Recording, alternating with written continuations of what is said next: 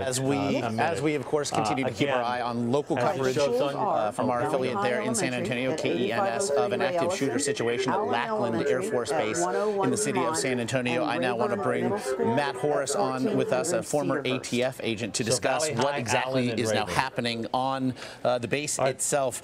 Matt, we appreciate the time. We are hearing thus far authorities unclear as to how many shooters there may be involved in this situation. What are they doing right now on that Air Force Base to secure everything it? that we're able to get, the information we're able to get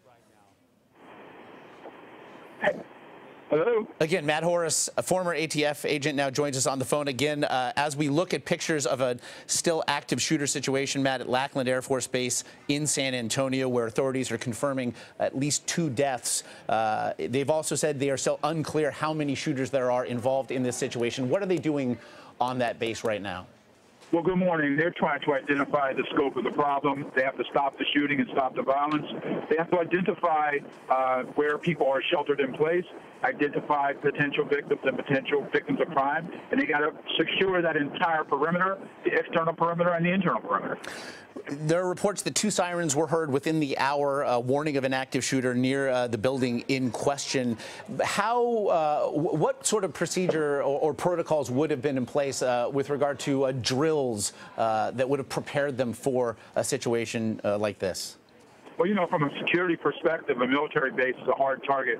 So they have procedures and policies in place to notify employees when there are inherent threats, to include active shooters and other types of situations. So the fact that these sirens went off lets us all know that they have their program together. It's been practiced, it's been rehearsed, and hopefully they'll be able to bring this to a quick conclusion. We are hearing that there is a shelter in place, not just inside the base itself, but outside the perimeter. It does include, as we've been hearing on local coverage, 3 different schools, elementary schools. To the best of your knowledge, again, as this continues, how long might that shelter-in-place order remain?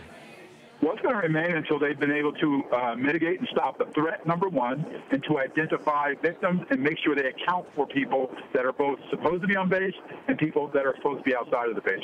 It could be minutes, it could be hours, or it could be days. I do want to now, the AP is now reporting that there are 2 confirmed deaths in this incident. It is an apparent murder-suicide. Certainly, authorities at this point would have identified the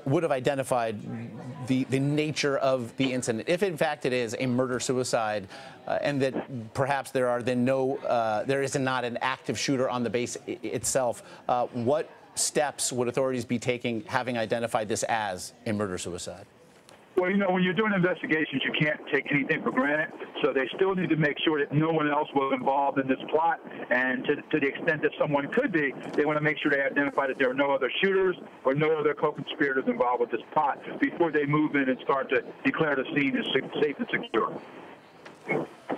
Matt Horace, former ATF agent, joining us here again. As we can now tell you, it's been a developing situation in the last hour plus in San Antonio at Lackland Air Force Base. Reports of an active shooter situation. The Associated Press is now reporting that 2 have been killed in this incident in an apparent murder-suicide. Again, we are waiting for information as local authorities have the base on lockdown and a shelter in place around the immediate surrounding area. It's an area that includes 3 different schools, we are told, as that shelter-in-place warning does remain. Again, Matt, perhaps for those just joining us, it is an all too frequent occurrence in this day and age. I do want to ask you again, the protocols in place for reports of an active shooter on military installations, reports that there were 2 sirens heard. What would have happened when those sirens went off? Well, people would have been alerted immediately that there was some sort of problem on the base.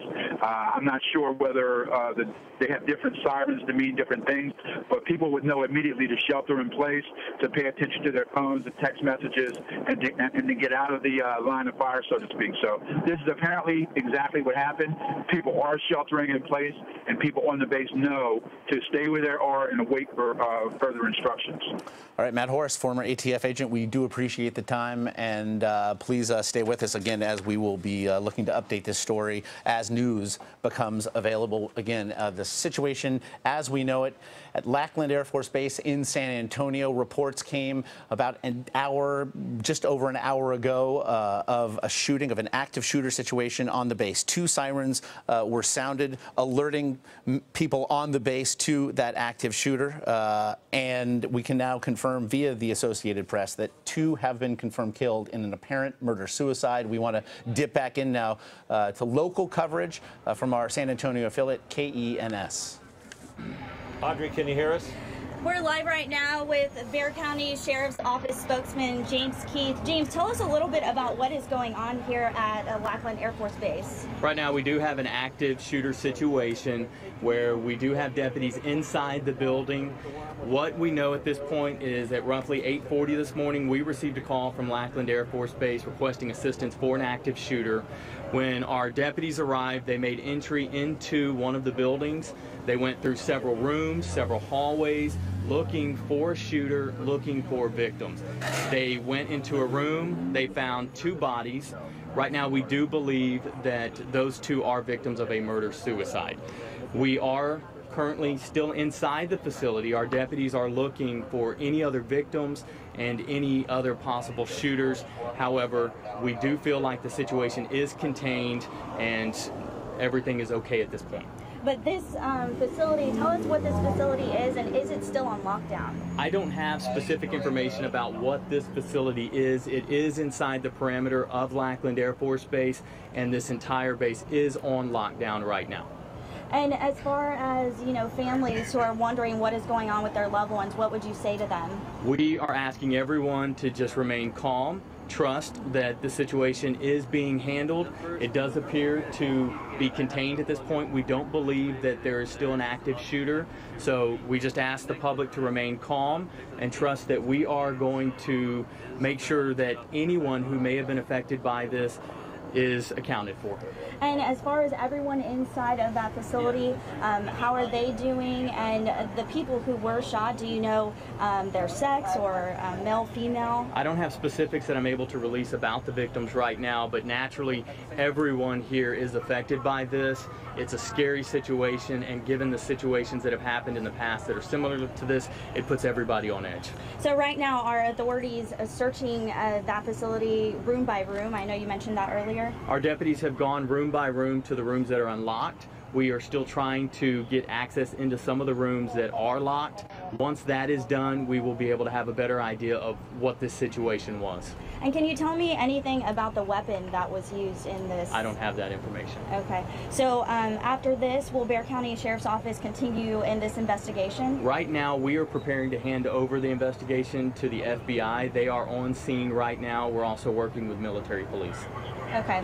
All right. Thank you, James. All right. You just heard from James Keith, the Bexar County Sheriff's Office, who is assisting in this active shooter situation here at Lackland Air Force Base. Just to confirm, we did hear James Keith say that there is only 1 shooter involved in this. Is that correct?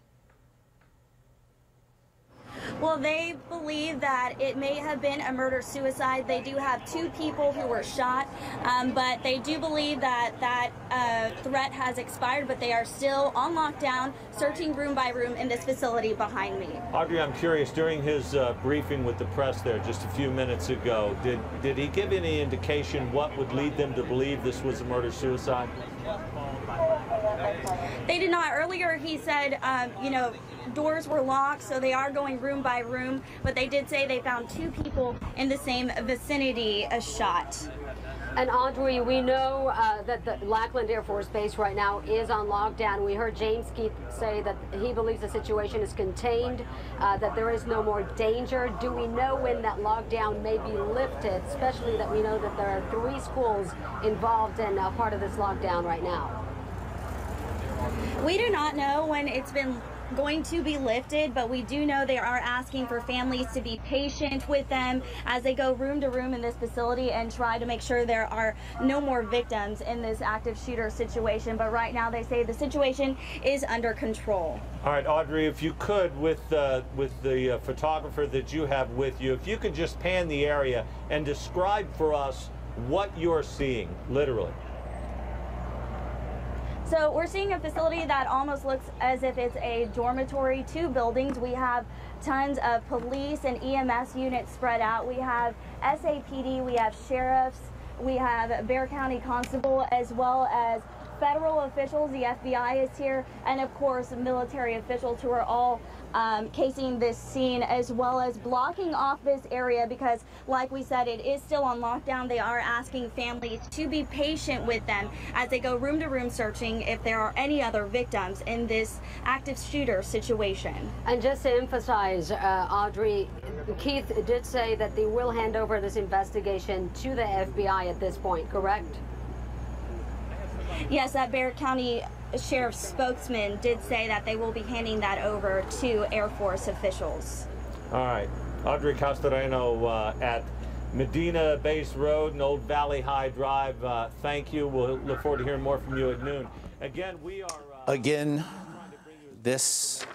An active shooter situation, scenes from Lackland Air Force Base. That's in San Antonio, where reports came at roughly 8:45 a.m. there, local time, of an active shooter on the base. 2 sirens were sounded. There was a shelter-in-place order, a lockdown, really, of the base and the surrounding environs. We have now later learned, authorities are confirming that 2 have been killed. They believe in an apparent murder-suicide.